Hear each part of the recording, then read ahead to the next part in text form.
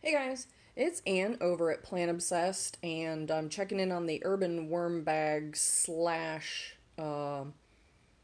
pumpkin growing project we have here. And it looks as though the miniature pumpkins, which I planted here, apparently are doing lovely. My single giant pumpkin seed in here, I don't see any evidence of it. Wait. Ooh, it is doing something. Crap. Get back in there. Dang it. Sometimes I think I should change this channel to the impatient gardener. Can't not jack with things. Dang it.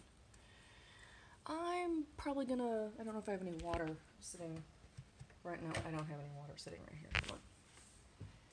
So I'm gonna water that back in, because me and my impatientness. Alright, well, that is the update on the growing the pumpkins directly in the worm bag. And that's all I got for right now, but even the giant pumpkin is kind of doing something. So that's cool. If I leave it the heck alone, right? Alright, well, hey, I'm happy. They're happy.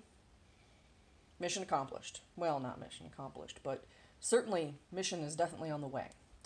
Alright, well, thanks for hanging out with me and my worms, and everybody have a good day.